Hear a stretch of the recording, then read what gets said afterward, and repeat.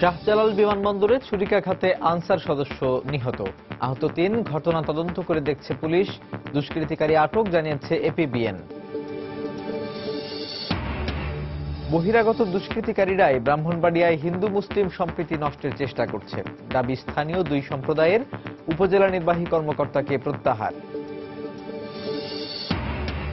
নাসিরনগরে হামলার সময় প্রশাসনের ভূমিকা নিয়ে রিট। সারা দেশে হিন্দু সম্প্রদায়ের নিরাপত্তা নিশ্চিতের দাবি সুপ্রিম কোর্ট আইনজীবী সমিতির। রংপুরে অস্ত্র ও জঙ্গিবাদী বইসহ ৪ জেএমবি সদস্য গ্রেপ্তার, পুলিশ বলছে তাদের একজন জাপানি নাগরিক কুনিও হোসি হত্যাকারীদের প্রশিক্ষক। এবং আল কায়দার হুমকির পরিপ্রেক্ষিতে যুক্তরাষ্ট্রে নির্বাচন সামনে রেখে নিরাপত্তা জোরদার, সাইবার হামলার আশঙ্কা থাকলেও সামাল দেওয়া সম্ভব, জানিয়েছে হোয়াইট হাউস।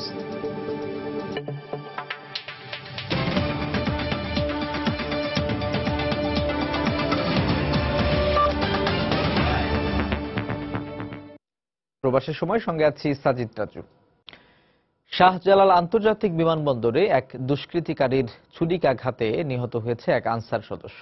আহত আরও আরেক আনসার সদস্যকে কুর্মিটোলা জেনারেল হাসপাতালে ও এপিবিএন এর এক সদস্যকে সিএমএইচ এ চিকিৎসা দেওয়া হচ্ছে।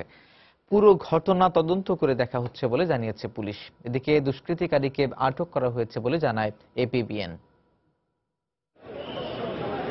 প্রত্যক্ষদর্শীরা জানান, রোববার সন্ধ্যা 7:30 থেকে 8টার দিকে শাহজালাল আন্তর্জাতিক বিমানবন্দরের বহির্গমন ফটক দিয়ে ঢুকে এলোপাতাড়ি ছুরি চালায় হামলাকারী। এ সময় গুরুতর আহত হন সোহাগ আলী নামে এক আনসার সদস্য।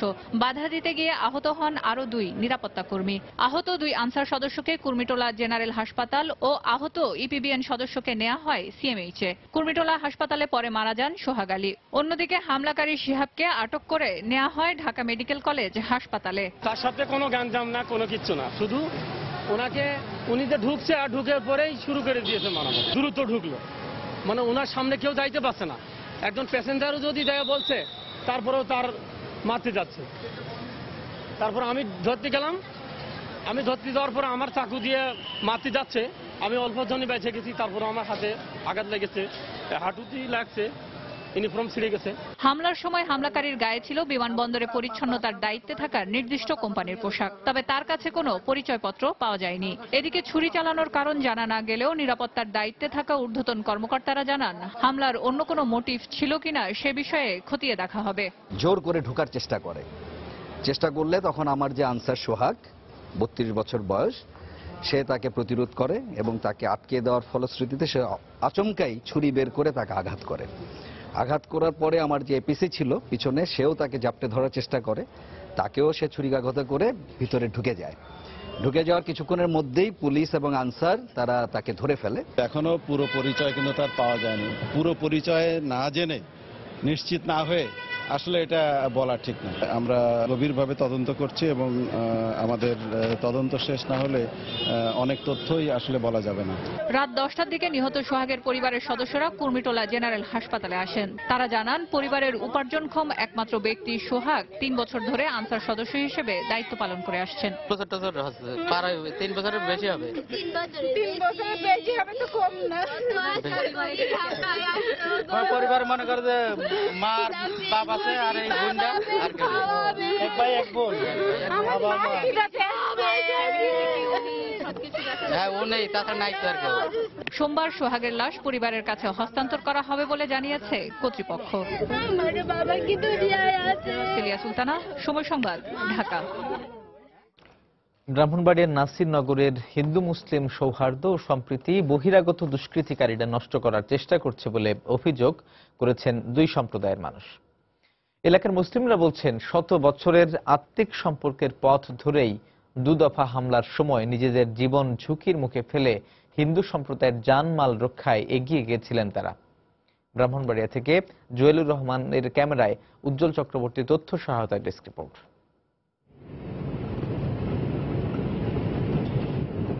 একদিকে ধুরন্তী ও মেদির হাওর, অন্যদিকে হরিণবের বিল। বিস্তীর্ণ এ দুর্গম চরাচর কয়েক বছর আগ পর্যন্ত নাসিরনগরকে ব্রাহ্মণবাড়িয়ার অন্যান্য এলাকা থেকে এক প্রকার বিচ্ছিন্নই করে রেখেছিল। তারপরও গত 100 বছরে নাসিরনগরে কোনো হিংসা বিদ্বেষ হানা দিতে পারেনি।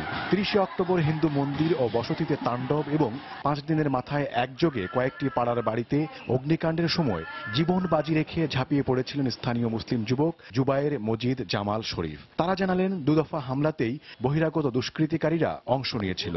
দীর্ঘদিন থেকে ওদের পরিকল্পনাটা ছিল মনে হয়, এই কারণে এটার সুযোগে তারা ওই কাজটা করেছে। সুসম্পর্কটা নষ্ট করার জন্য নাসিরনগরের একটা ক্রমহল, একটা কুচক্র এটা ঘটাইছে। এখানে যারা স্থানীয় আছে নাসিরনগরের, তারা তো এই হিন্দু বাড়িগুলোতে আক্রমণ করার কোনো প্রশ্নই ওঠে না। যুবকরা আরো জানালেন সাম্প্রদায়িক সম্প্রীতির ঐতিহ্য রক্ষা করতেই জীবনের ঝুঁকি নিয়ে দুর্বৃত্তের বিরুদ্ধে দাঁড়িয়েছিলেন তারা। নাসিরনগরে যারা বাস করি আমরা একে অপরের সাথে ওতপ্রোতভাবে জড়িত। আমাদের একজনের ছাড়া আরেকজন চলেই না এরকম।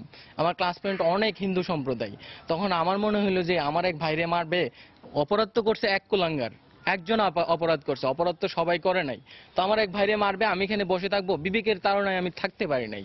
আমার বাড়ি আর ওদের বাড়ি খুব একটা পার্থক্য নাই। যখন দেখছি এখানে অ্যাটাক আসছে তখন আর নিজের আটকে রাখতে পারি নাই, যেদিক দিয়ে পারছি যেভাবে পারছি এখানে এসে হাজির হয়েছে। যখন দেখছি তারা হামলা এদিকে ঢুকে যেতেছে, তখন কিন্তু কার মন্দির কার মসজিদ এগুলো কিন্তু দেখি নাই, যে মন্দির ভাঙতেছে আমরা তাদেরকে প্রতিহত করতেইব। আমার বন্ধুর এদের আঘাত করলো, আমার বাড়ি দিল, আমরা তো আঘাত করার পরে আমার শেষ বল আমাদেরকে একটা আঘাত করলো, আমার একটা ভাই ওরা আমার সেভ করছে, নাহলে আমি মরে যেতাম আর কি। দুঃসময়ে মুসলিম যুবকদের পাশে পাওয়ার ঘটনা 100 বছরের সম্প্রীতির ফল বলে মনে করেন এলাকার হিন্দু সম্প্রদায়ের লোকেরাও।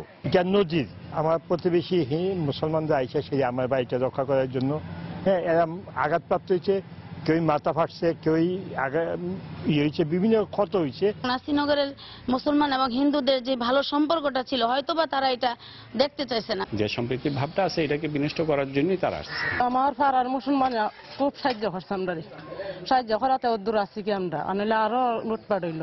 হিন্দু মুসলিম সম্প্রদায়ের লোকেরা একাট্টা থাকলে নাসিরনগরের সম্প্রীতির ঐতিহ্য হারিয়ে যাবে না বলে মনে করেন তারা সবাই। সময় সংবাদ, ব্রাহ্মণবাড়িয়া। ব্রাহ্মণবাড়িয়ার নাসিরনগরে সংখ্যালঘুদের উপর হামলার ঘটনায় কটূক্তি করার অভিযোগ অস্বীকার করলেন মৎস্য ও প্রাণী সম্পদ মন্ত্রী সাইদুল হক। রোববার দুপুরে নাসিরনগরের সংবাদ সম্মেলনে তার বিরুদ্ধে আনা অভিযোগ কেউ প্রমাণ করতে পারলে মন্ত্রিত্ব ছেড়ে দেবেন বলেও জানান তিনি। ওই এলাকায় সংখ্যালঘুদের বসত বাড়ি ও মন্দিরে নির্বিচার ভাঙচুর ও আগুন দেওয়ার ঘটনা দেশ জুড়ে আলোচিত হলেও মন্ত্রী বলছেন মাত্র 4-5টি বাড়িতে আগুন দেওয়ার ঘটনা ঘটেছে। ইসলাম ধর্ম অবমাননাকে কেন্দ্র করে ব্রাহ্মণবাড়িয়ার নাসিরনগরে সংখ্যালঘুদের বসতবাড়ি ও মন্দিরে ভাঙচুর এবং আগুন দেওয়ার ঘটনায় যখন দেশ জুড়ে সমালোচনার ঝড়, স্থানীয় প্রশাসনের ব্যর্থতা নিয়ে যখন কথা বলছেন সবাই, ঠিক সেই সময় এই এলাকার নির্বাচিত জনপ্রতিনিধি মৎস্য ও প্রাণী সম্পদ মন্ত্রীর এক বক্তব্যে যেন ঘি পড়ে আগুনে। সংখ্যালঘুদের কটূক্তি করেছেন মন্ত্রী, এমন খবর প্রকাশ হয় বিভিন্ন গণমাধ্যমে। মন্ত্রীর এই বক্তব্যের পর বৃহস্পতিবার ভোররাতেও সংখ্যালঘুদের বসতবাড়িতে আগুন দেওয়া হয়। তবে সোমবারের সংবাদ সম্মেলনে গালি দেওয়ার কথা অস্বীকার করে মন্ত্রিত্ব ছাড়ার চ্যালেঞ্জ ছুড়লেন তিনি। আমি হিন্দুরে মাওলানার বাচ্চা বলছি, আপনারা আজকে সারা থানা ঘুরে যান, সারা হিন্দু সম্প্রদায় করে যান, একটা লোক বলে আমার জীবনে আমি মাওলানার বাচ্চা বলছি, আমি এখন এই মন্ত্রিত্ব ত্যাগ করব। সাংবাদিকদের প্রশ্নের জবাবে উত্তেজিত মন্ত্রী বলেন মাত্র 4 থেকে 5টি বাড়িতে আগুন দেওয়ার ঘটনা ঘটেছে। যে সারা দেশের মানুষের বলতেছে নাসিরনগর লুটপাট হরাস হয়ে গেছে, মানে অশান্ত মানুষ থাকে বাড়ি করে ছেড়ে চলে গেছে।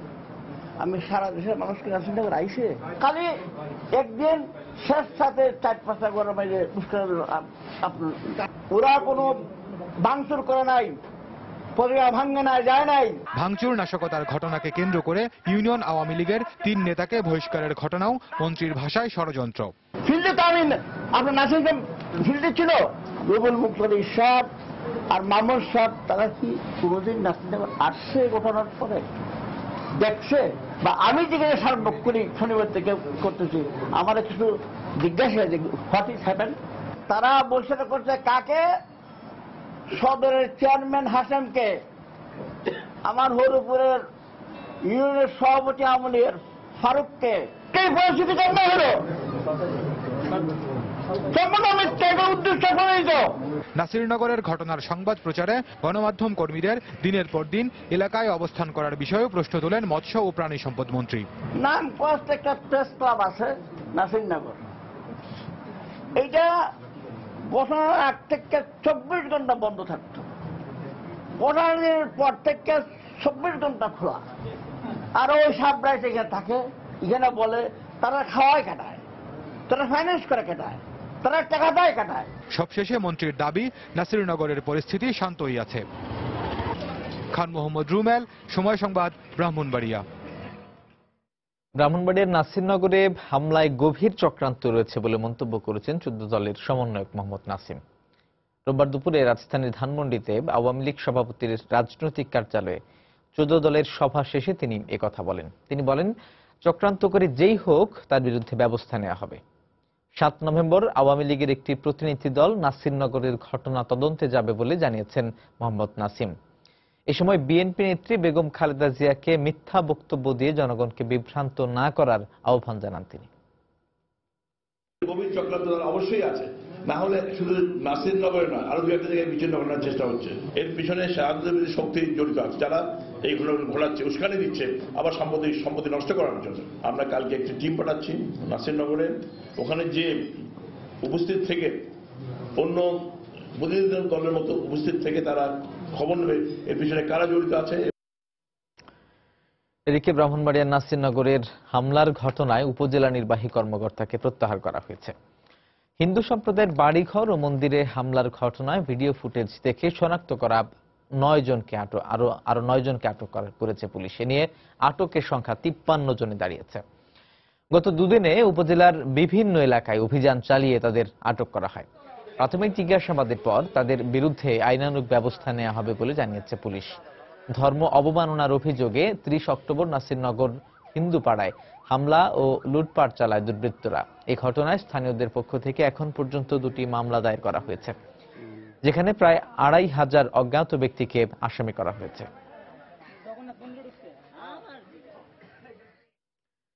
ব্রাহ্মণবাড়িয়ার নাসিরনগরে হিন্দু সম্প্রদায়ের বাড়িঘর ও মন্দিরে হামলার ঘটনায় প্রশাসনের নেওয়া পদক্ষেপ এবং দায়ীদের বিরুদ্ধে ব্যবস্থা নেওয়ার নির্দেশনা চেয়ে হাইকোর্টে রিট করেছে মানবাধিকার সংগঠন আইন ও সালিশ কেন্দ্র।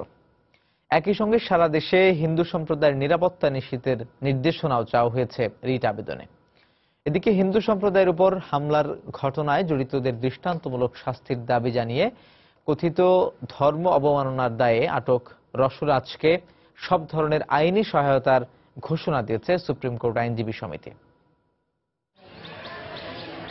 ব্রাহ্মণবাড়িয়ার নাসিরনগরে হিন্দু সম্প্রদায়ের বাড়িঘরে হামলার ঘটনায় বিচার বিভাগীয় তদন্তের দাবির মধ্যেই সুষ্ঠু তদন্ত এবং হামলা ঠেকাতে প্রশাসনের দায়ীদের বিরুদ্ধে ব্যবস্থা নেওয়ার নির্দেশনা চেয়ে উচ্চ আদালতে রিট করেছেন বেসরকারি মানবাধিকার সংগঠন আইন ও সালিশ কেন্দ্র।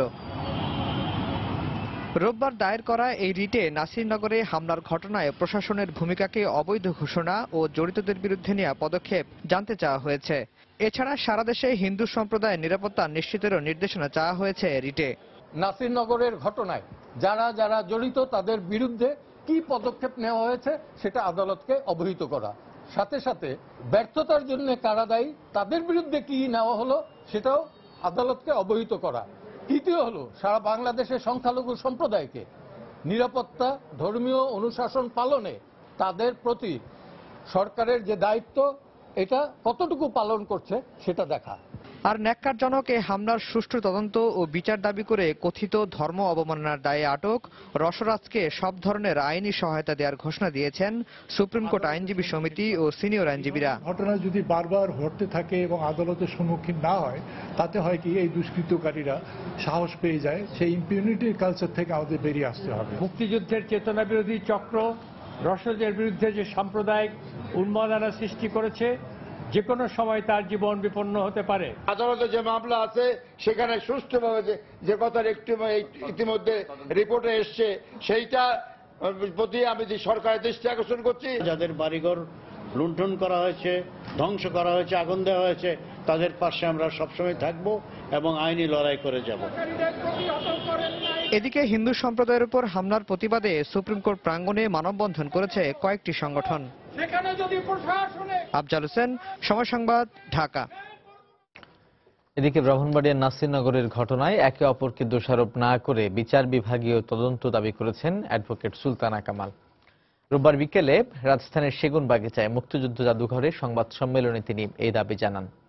বিচারহীনতার সংস্কৃতির কারণে বারবার এই ধরনের ঘটনা ঘটছে বলে মন্তব্য করেন তিনি। এ সময় নাসিরনগরে ক্ষতিগ্রস্তদের কয়েকজন ঘটনার বর্ণনা দেন। আমার বাতিজারে দইরা মারছে, পাউটা বাইয়া হলাইছে। আমার আরেকটা ভাইও আমার কাছে ছিল, একটা কূপ দিছে, 3টা সিঁড়ি লাগছে। আমি আমার কিভাবে বাচ্চা থাকবো, আমি আমার বড় ভাইটারে কিভাবে নিয়ে আপনাদের কাছে আমি বাঁচতে পারি, আমাকে সেই সুযোগ সুবিধাটা যাতে করে দেন, আমি আপনাদের কাছে আমার এই দাবি।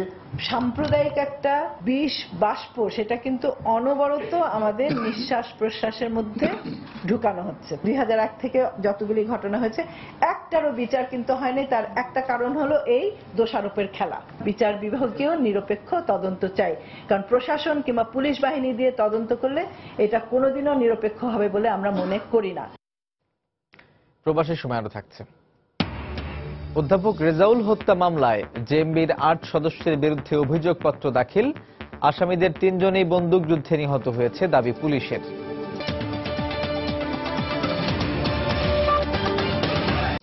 এবার মার্কিন প্রেসিডেন্ট নির্বাচনের খবর।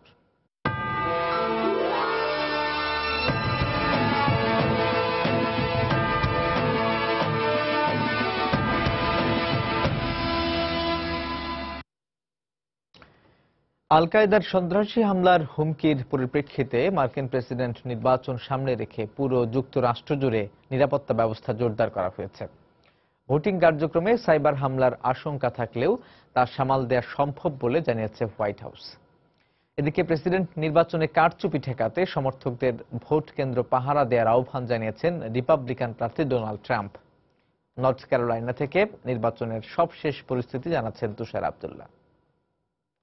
সুইং স্টেট নর্থ ক্যারোলিনায় যেমন রক্ষণশীল রিপাবলিকানদের দাপট রয়েছে, তেমনি কিন্তু এখানে আফ্রো আমেরিকান যারা আছেন তাদেরও কিন্তু প্রভাব রয়েছে, এবং সেই জন্য এই সুইং স্টেটের কে নিয়ে হিলারি ক্লিন্টনের একটু দুশ্চিন্তার কারণ হয়ে দাঁড়িয়েছে। এই জায়গা থেকে যে 2008 এবং 2012 যে নির্বাচন ছিল, সেখানে কিন্তু বারাক ওবামাকে আফ্রো আমেরিকানরা ভোট দিয়ে জয়যুক্ত করেছিল, কিন্তু এবার যে আগাম ভোট, সেই আগাম ভোটে দেখা যাচ্ছে যে আফ্রো আমেরিকানরা ভোট কেন্দ্রে ভোট দিতে কম এসেছে। এখন ভোটের দিন আজ রোববার, যে বাকি 2 দিন এই মঙ্গলবার, এই আফ্রো আমেরিকানদের কতটা ভোট কেন্দ্রে আনা যায় তার উপর কিন্তু হিলারি ক্লিন্টনের নর্থ ক্যারোলিনার জয়যুক্ত হওয়ার ভাগ্য নির্ভর করছে। আরেকটি বিষয় এখানে বলে রাখা ভালো যে এই মুহূর্তে যে 2 দিনকে সামনে রেখে এখানে নিরাপত্তার বিষয়টি খুব জোরদার করা হয়েছে, কারণ আল কায়দা হুমকি দিয়ে বলেছে যে ফ্লোরিডা, ভার্জিনিয়া এবং নিউ ইয়র্কে তারা ভোটের দিন হামলা করতে পারে। একইভাবে রাশিয়ার পক্ষ থেকে বলা হচ্ছে যে তারা কিন্তু ভোটের ব্যালট বাক্স বা ভোট প্রক্রিয়া হ্যাক করার একটি হুমকি দিয়েছে, যদিও হোয়াইট হাউস বলছে যে বিকেন্দ্রীকরণ প্রক্রিয়া রয়েছে ভোট গ্রহণের, তাতে এই ধরনের হ্যাকিং করে খুব একটা সুবিধা পাওয়া যাবে না, সেই দিক থেকে একটা কথা বলা হচ্ছে। এবং আরটি যে বলেছে ডোনাল্ড ট্রাম্প কিন্তু তার যে সমর্থকদেরকে বলেছে ভোট কেন্দ্র পাহারা দিতে, এবং প্রত্যেক সমর্থকদেরকে বলেছেন যে যারা ভোট দিতে যাবে, ভোট কেন্দ্রে হাজির হবে, তাদের ভোটার আইডি দেখা এবং ভুল নামে বা ভোটের কোনো কারচুপি হয় কিনা সেই বিষয়টি দেখার জন্য কিন্তু ডোনাল্ড ট্রাম্প তার সমর্থকদেরকে বলেছেন ভোট কেন্দ্রে উপস্থিত থাকতে। হিলারি ক্লিন্টনের দিক থেকে হচ্ছে তিনি তার অবস্থাটি হচ্ছে যে নীল যেই আসনগুলো আছে, যে স্টেটগুলো আছে সেখানে এবং সুইং স্টেটগুলোতে তার দখল ঠিক রাখা, এবং ডোনাল্ড ট্রাম্প যে কারচুপির কথা বলছেন, ভোট কেন্দ্র দখলের কথা বলছেন, সেই জায়গা থেকে কোন রকম সংকট তৈরি করে কিনা ডোনাল্ড ট্রাম্প, সেদিকটি কিন্তু আসলে ডেমোক্রেট সমর্থকরা দেখছেন। দর্শক, সময়ের নিউ ইয়র্ক স্টুডিওতে তুষার আব্দুল্লাহর সঞ্চালনায় সময় সংলাপে যোগ দিয়েছিলেন জাতিসংঘের স্থায়ী পর্যবেক্ষক নুরুল আলম। আমরা তার কিছু অংশ দেখে আসি। আলোচনাটা শুরুই করতে চাই যে ডোনাল্ড ট্রাম্প এবং হিলারি ক্লিন্টন, যে 2 জন প্রেসিডেন্ট পদপ্রার্থী, তাদের যে জননীতি, এটা কতটা আপনি সাধারণ মানুষের পক্ষে বলে মনে করেন? এটা তো খুবই স্পষ্ট যে কার ধ্যান ধারণা জনগণমুখী। আপনি একদিকে যদি হিলারির কথাবার্তা দেখেন এবং ওর যে ম্যানিফেস্টো, সেটা পূর্ণভাবেই জনগণমুখী, এবং ডোনাল্ড ট্রাম্প তার যে কথাবার্তা, তার মধ্যে জনগণমুখিতার এবং সাধারণ মানুষের ওয়েলফেয়ারের ভাগটা অত্যন্ত কম। তার কথাবার্তার পেছনে যে পপুলিস্ট স্লোগান আছে, সেটার পুরোপুরি সুবিধা উনি নেওয়ার চেষ্টা করছেন। সুস্থ জনপ্রিয়তা, এক্স্যাক্টলি অসুস্থ জনপ্রিয়তা। তো এখন সাধারণ মানুষের বিচারে, এবং আমরা এখানকার নিউজ মিডিয়ার পোলিং এ যা দেখি, তাতে জনগণমুখিতার ব্যাপারে হিলারি ডেফিনেটলি অনেক এগিয়ে আছেন এবং সবাই অন্তত তার আগের রেকর্ড, সমস্ত তার যে কন্ট্রিবিউশন টু আমেরিকান সোসাইটি, সেগুলো দেখে এটা তার একটা যথেষ্ট বিশ্বাসযোগ্যতা রয়েছে। বৈশ্বিক যে রাজনীতির মেরুকরণটা কি হবে, মানে কে আসলে কি হতে পারে? Hillary Clinton is for globalization, open world, interaction with the world free থাকবে এবং তার নিজের যে experience to deal with foreign affairs in the international domain, সেইটা তাকে একটা সার্টেন পজিশনে দিয়ে সে অভিজ্ঞতার কাজে লাগাতে পারবেন। আর আপনি যদি ডোনাল্ড ট্রাম্পের মনোভাব দেখেন, সে হচ্ছে কমপ্লিটলি ক্লোজড। বিশ্বটা তার কাছে একটা ছেলে খেলা মাত্র এবং বাইরের বিশ্বে যে এত পরিবর্তন হচ্ছে এবং আমেরিকান ইকোনমি বিশ্ব থেকে যে অনেক কিছু নিচ্ছে এবং অনেক ডিপেন্ডেন্ট হয়ে গেছে, এই রিয়েলাইজেশনটা তার কথাবার্তার মধ্যে বোঝা যায় না। আর আমেরিকার যে একটা traditional role as a piece maker, as a big পাওয়ার, সেটারও ডেপথটা বোধহয় ওর মনের মধ্যে নেই। তো যার ফলে যেমন সবাই জিজ্ঞেস করে যে ওকে যদি আমরা ইউনাইটেড নেশন জেনারেল অ্যাসেম্বলিতে নিয়ে যাই, সে কিভাবে অন্য প্রেসিডেন্টদের সাথে ডিল করবে, অন্য হেড অফ স্টেটের সাথে, তাকে কি সেই একই অবজ্ঞা ভরে তাদের দিকে তাকাবে, তাচ্ছিল্য দেখাবে, নাকি অন্য অন্য প্রেসিডেন্টরা যেভাবে সমকক্ষ হিসেবে সবাইকে ট্রিট করতে with some honour and dignity সেটা করবে। তো সবাই বলে যে ওর হয়তো সেই সেন্স অফ ডেকোরামটা এখনো আসেনি, বিকজ এক্সপিরিয়েন্স হয়তো ওকে শেখাবে। নানা রকম জরিপ দেখছি আমরা, বিভিন্ন পত্রিকা জরিপ করছে, বিভিন্ন জরিপ সংস্থা আছে তাদের জরিপ, এই জরিপগুলো নিয়ে যদি একটু বলেন। এখানকার জরিপের আপনাকে দেখতে হবে জরিপটা কে করছে, মোটিভেশনটা কি পেছনে। তো কোনো কোনো জরিপ যারা করে সংস্থা, তাদের কিছু মোটিভ থাকে, আবার কখনো ইট অলসো ডিপেন্ড কাদেরকে জরিপ করছে, স্যাম্পলটা কীরকম। এবং সেই জন্য আপনি অনেক সংবাদ সংস্থায় দেখবেন যে যখনই ওরা জরিপের কোনো ফলাফল দেয় তখনই বলে যে এটা একটু ডেমোক্রেটিক বায়াস জরিপ বা এটা একটু রিপাবলিকান বায়াস জরিপ, মানে বড় স্যাম্পলটা এদের। যদিও তাতে মানে যে প্রজেকশনটা হয় তার কিছুটা হেরফের হয়, বাট অত মারাত্মক কিছু হয় না আর কি। তো আপনার আবার সব জরিপ মিলিয়ে আবার সুপার জরিপ হয়, যেমন জরিপের জরিপ বলে যেগুলোকে, ধরুন 20টা জরিপ একসঙ্গে শুয়ে করে ওটার অ্যাভারেজ করে আবার একটা জরিপ করা হয়। তো নিউজ মিডিয়াতে সব ধরনের জরিপের কথাই বলা হয় এবং কিছু কিছু নিউজ মিডিয়া যেমন ফক্স যে জরিপগুলো ইউজ করবে সেগুলো আবার সিএনএন বা এমএসএনবিসি যে যারা এমএসএনবিসি মোর ডেমোক্র্যাট পন্থী, তাদের জরিপের সোর্স আবার অন্যরকম।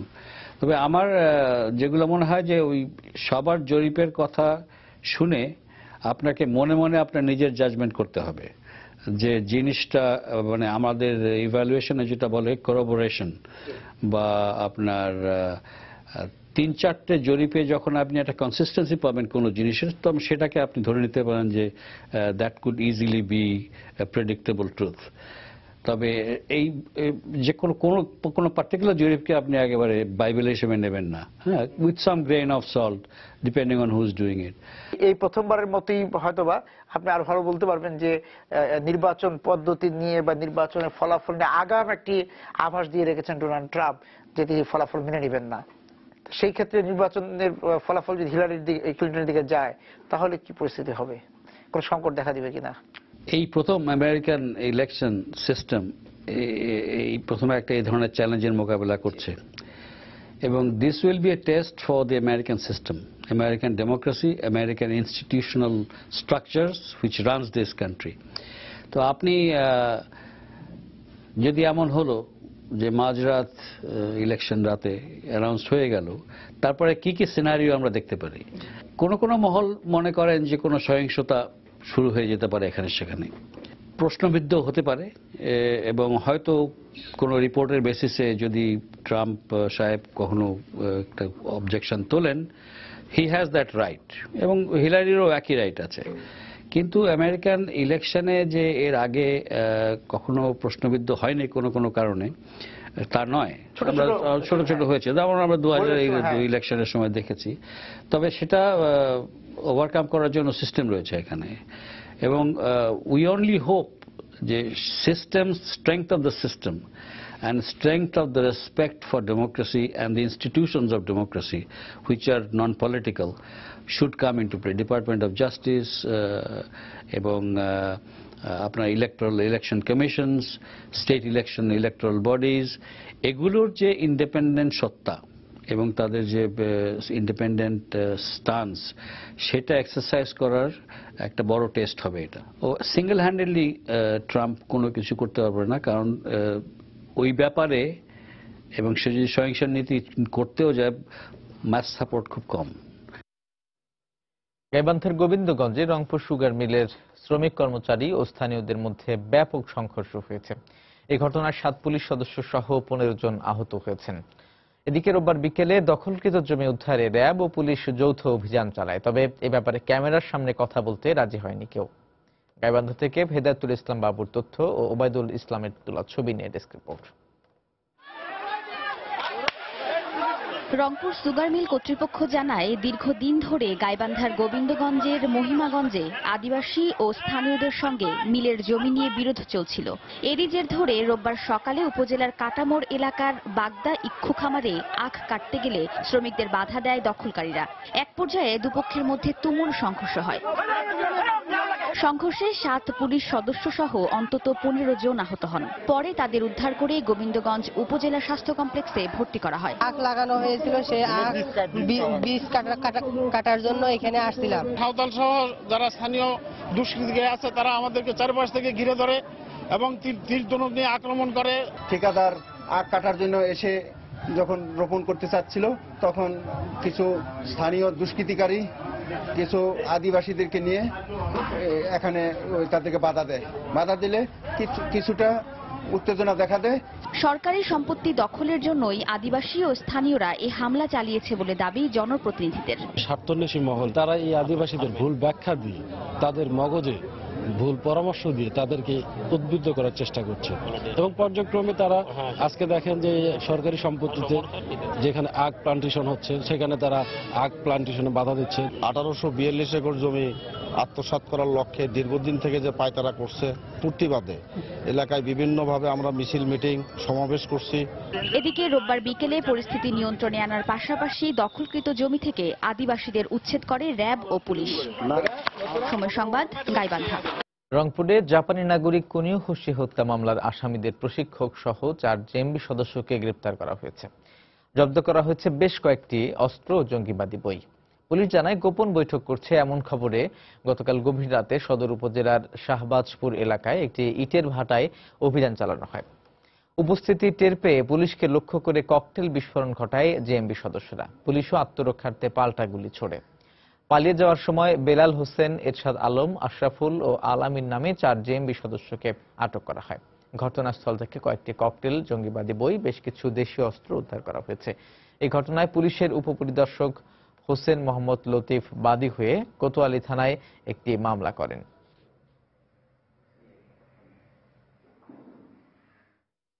প্রবাসের সময় আরো থাকছে। শিশুবন্ধু খ্যাত জাতীয় অধ্যাপক ডাক্তার এম.আর. খানের প্রতি কেন্দ্রীয় শহীদ মিনারে সর্বসাধারণের শেষ শ্রদ্ধা। সোমবার দাফন হবে সাতক্ষীরায়। রাজশাহী বিশ্ববিদ্যালয়ের শিক্ষক অধ্যাপক রেজাউল করিম হত্যা মামলায় জেএমবির 8 সদস্যের বিরুদ্ধে অভিযোগপত্র দিয়েছে পুলিশ। রোববার বিকেলে চিফ মেট্রোপলিটন ম্যাজিস্ট্রেট আদালতে অভিযোগপত্র দাখিল করা হয়। পুলিশ জানায়, অভিযোগপত্রে জেএমবির 8 সদস্যকে আসামি করা হয়েছে।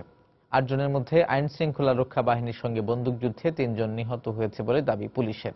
বাকি 4 জন গ্রেপ্তার আছে, আর 1 জন পলাতক। গত 23 এপ্রিল বাসা থেকে বের হয়ে ক্যাম্পাসে যাওয়ার পথে নগরীর শালবাগান এলাকায় দুর্বৃত্তের হামলায় নিহত হন অধ্যাপক রেজাউল করিম।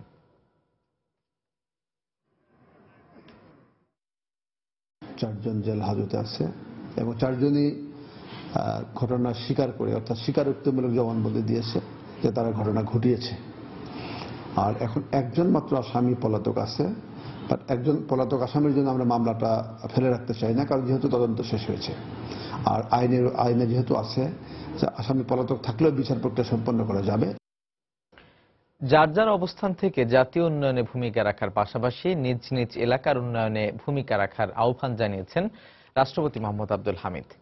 রোববার বিকেলে রাজধানীর মিরপুরে বৃহত্তর ময়মনসিংহ সমিতির নিজস্ব ভবনের ভিত্তিপ্রস্তর স্থাপন অনুষ্ঠানে তিনি এই আহ্বান জানান। এ সময় তিনি আরো বলেন, উন্নয়ন প্রক্রিয়ায় জনগণের অংশগ্রহণ উন্নয়নকে দ্রুত এগিয়ে নেয়। রাষ্ট্রপতি আশা প্রকাশ করেন, সমিতির কর্মকর্তারা ময়মনসিংহের ঐতিহ্য ধারণ করে এলাকা ও জাতীয় উন্নয়নে ভূমিকা রাখবে। অনুষ্ঠানে বৃহত্তর ময়মনসিংহ সমিতির নবনির্বাচিত নির্বাহী পরিষদের অভিষেক হয়।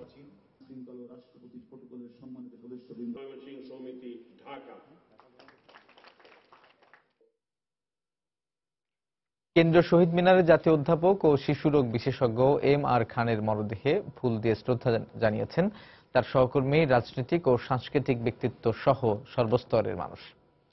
রাজধানীতে কয়েক দফা জানাজা শেষে তার মরদেহ নিয়ে যাওয়া হয় সাতক্ষীরায়। সোমবার সেখানেই তাকে দাফন করা হবে। রোববার সকালে ডক্টর এম.আর. খানের নিজ হাতে গড়া প্রতিষ্ঠান রাজধানীর সেন্ট্রাল হাসপাতালে প্রথম জানাজা শেষে তার দ্বিতীয় জানাজা হয় আরেক কর্মস্থল বঙ্গবন্ধু শেখ মুজিব মেডিকেল বিশ্ববিদ্যালয় চত্বরে। বেলা 12টার দিকে মরদেহ নেওয়া হয় কেন্দ্রীয় শহীদ মিনারে। সম্মিলিত সাংস্কৃতিক জোটের আয়োজনে এখানে পরিবারের সদস্য, চিকিৎসক, শিক্ষার্থী, সাংস্কৃতিক কর্মী সহ বিভিন্ন রাজনৈতিক ও সামাজিক সংগঠনের নেতাকর্মীরাও শ্রদ্ধা জানান। 5 নভেম্বর রাজধানীর সেন্ট্রাল হাসপাতালে তিনি মারা যান। বেশ কিছুদিন ধরে বার্ধক্যজনিত বিভিন্ন রোগে ভুগছিলেন এই চিকিৎসক ও সংগঠক।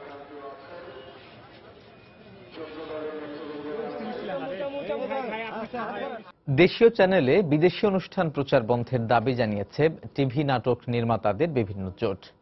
দুপুরে জাতীয় প্রেস ক্লাব মিলনায়তনের FTPA প্ল্যাটফর্মের ব্যানারে টেলিভিশন মিডিয়ার 12টি সংগঠন সংবাদ সম্মেলনের আয়োজন করে।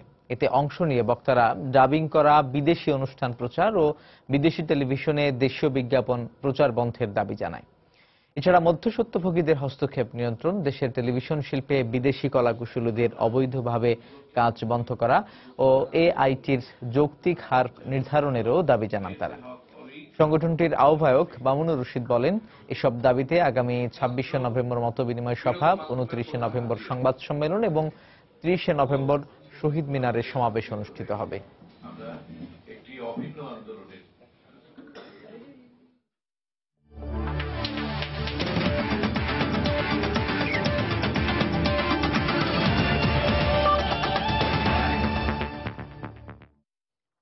শতভাগ ফিট না হলেও পেসার মোস্তাফিজুর রহমানের উন্নতি সন্তোষজনক।